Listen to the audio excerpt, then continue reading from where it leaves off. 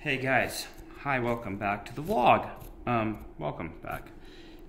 We're just going through, let's show them the setup over here. Kayla, come here.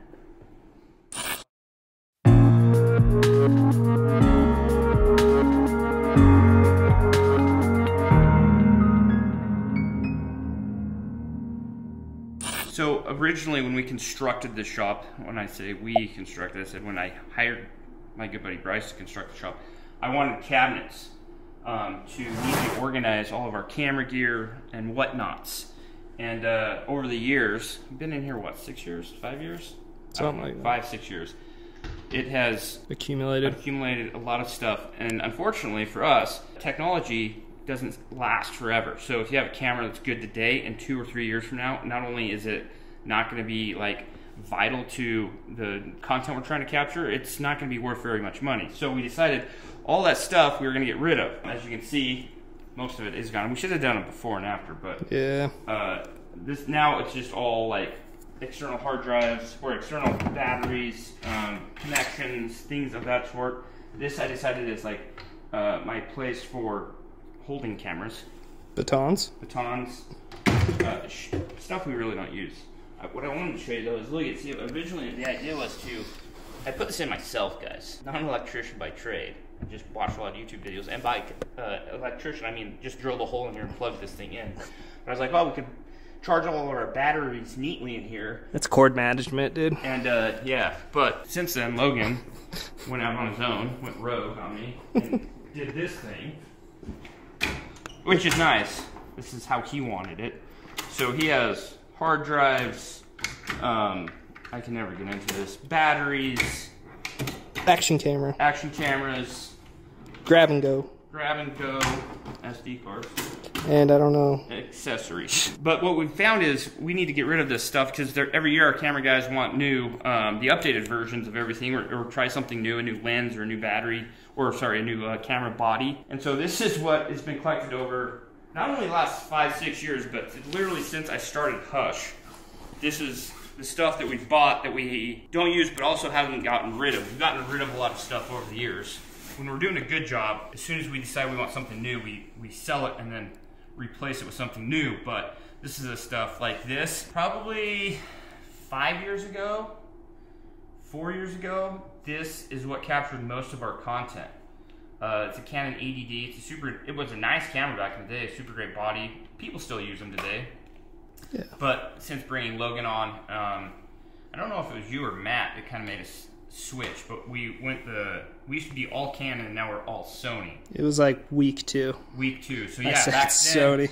It was this ADD and then this XA20, which I probably bought this 8 years ago. And it's been a phenomenal camera. It was a phenomenal camera back in the day. It was kind of a, you know, point and shoot type thing. Had an external microphone on it. It captured really good content. You could zoom really well on it. Anyways, we've come to a point where we're like, all right, let's get what we can out of this. And so Logan found a website that you could get on and sell a bunch of anything really camera-wise. I think with all this and some more stuff we have, they're only going to give us like, we're at $1,800. $1,800, which might seem like a lot, but originally when we purchased all this stuff brand new, it probably accumulated to $6,500, $7,000. Oh yeah. Here's one I'm not getting rid of. This is literally the very first camera, Sony. See, I was ahead of the curve. Yeah, you knew. 12 years ago, I bought this Sony.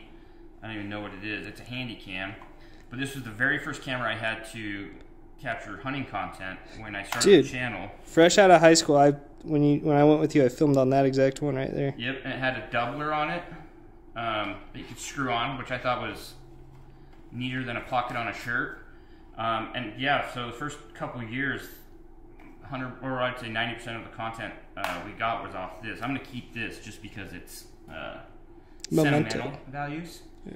But yeah, over the years we've tried different things for different. This was, I believe, this had an underwater housing that we got because we thought we could get the best underwater shots, and then we quickly realized that a GoPro that's a quarter this size would capture the same quality of content, way cheaper, way easier to pack around. Lenses that we've had over the years. I think this is actually just last year's lens. That died turkey hunting, I think. Remember? Oh yeah, you knocked the camera over. No, that was you. It's on camera, dude. Flip it back. It was me. This lens, this thing again, a technology doesn't last very long at all. So this was like. It looks like a violin box. This was like when we got this probably 6 years ago. It was the cat's meow for stabilized shots, right? This is a gimbal, an electronic gimbal, and we got this and we used it. I mean, we captured some good content with that thing. And then, dude, I don't even know. Oh, this was supposedly gonna be our vlog cameras for a few years. Me, Eric, and Brian each had one. Again, way too bulky, it turns out. One year we decided that everyone was gonna be lobbed up at every moment while we were out hunting. So we got these lav mics that we quickly understood that it was too big of a pain in the butt. Audio is always super important when you're trying to capture good content. So as you can see, we've put our time and effort into it. But this thing, this actually went on this. That looked like a rig. This is what was recommended to me. I don't know. Do you know why I shaved that off, Logan? I don't know. Because it would get in the way, it would get in the shot. Oh, really? Yeah, so I shaved it off so none of these long hairs would get in the shot. Anyways, it was a great setup. And I don't regret any of this stuff because we either captured some amazing content, on which we did with most of it, or we learned our lesson about, you know, different ordeals or different scenarios that we were trying to capture, and there's better ways to do it, and we're still learning. I think maybe we should put this in like the Hush Museum. This is a GoPro. It's a Hero 2. It's the second one they ever came out with. Second GoPro, or second camera GoPro ever came out with. I've got 2 of those. Got some 4s. Got a ton of batteries. Got more GoPro stuff. Are they giving us money for this? I'm just gonna see if they will. You can tell on this website, you type in what you have and they'll tell you how much. I think they responded with $0. They're getting it anyways. Pretty cool to see where it started and where we came, and you know, these guys are chomping at the bit to get the newest gear, so we got to get rid of this. That's kind of a thing we decided to do. Is every year at the end we're going to decide what we don't need, what we want to upgrade, sell the stuff that it's going to get replaced, and then once we do that, then we can replace it with the new stuff. So Logan's gonna put this in a box and ship it off, and get some money, and then we'll replace it with better content, with better quality stuff to capture content with anyways. Oh yeah. Back to work, Logan. Let's sell this stuff.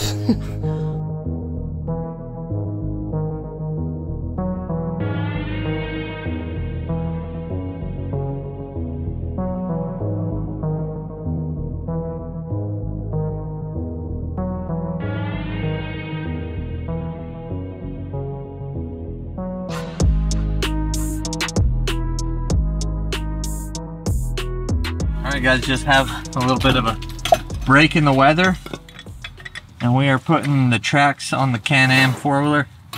So this is a Can-Am, what is this, an Outlander 570 B-twin 4x4. I've had this rig for a while. Unfortunately, it's got to stay outside during most of the time, pretty much all the time. It's a little weathered, but this baby runs and is reliable as ever. Like Matt said, we're gonna throw the tracks on because where we're gonna go do some spring bear hunts and some shed hunts are most likely gonna have snow, and that's a nice thing about the tracks. Regardless of it being snow or dirt, you can do both. On the dirt we just go super slow, but this is a process we do once a year, putting them on and off. Matt and I have done it a handful of times together, but each time it's kind of like a little bit of a learning curve.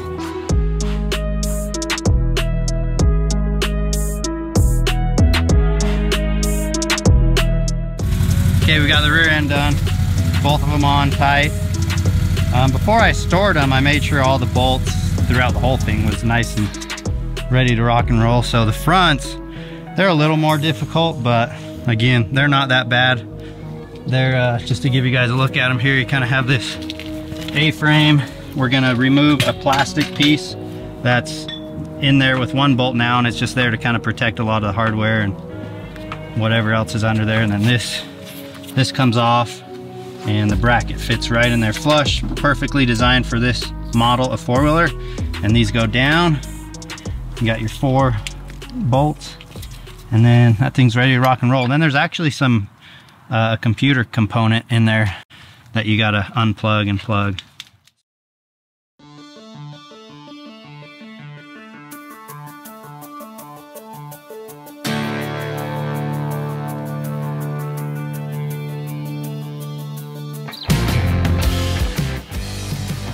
All right, round 2, we did my quad, came up to B-Mac's house. We're gonna pull his out and do it again. So we learned a lot from the first time, which we can take all that knowledge. This one should be even faster and easier.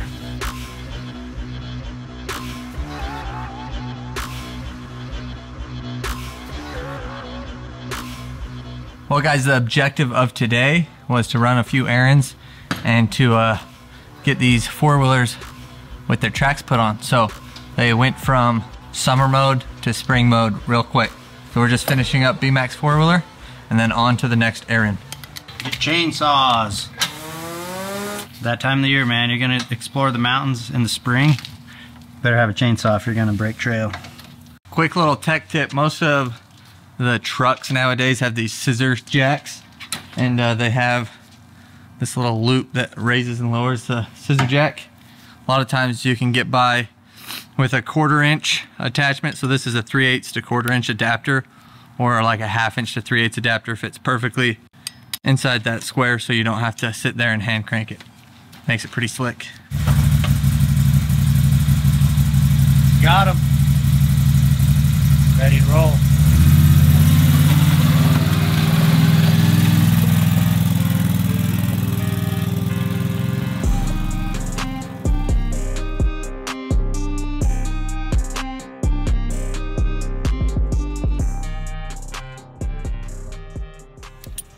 Well, we made 16 feet of Can-Am fit on a 14-foot trailer. I hope that ride's all right. Should be balanced. You got weight over here. I don't know. We got them staggered, if you can tell, but it's the only way they're gonna fit. We tried them. Well, we haven't tried them, but we were gonna try side to side. Like bring them up sideways, but there would be like a foot of tracks hanging off the outside, which would really be in line with like the wheel well, so I don't think that was gonna be a problem, but I think I like this better. Definitely will make the loading and unloading easier. Big time. Yeah, that was kind of sketchy driving them up sideways, huh?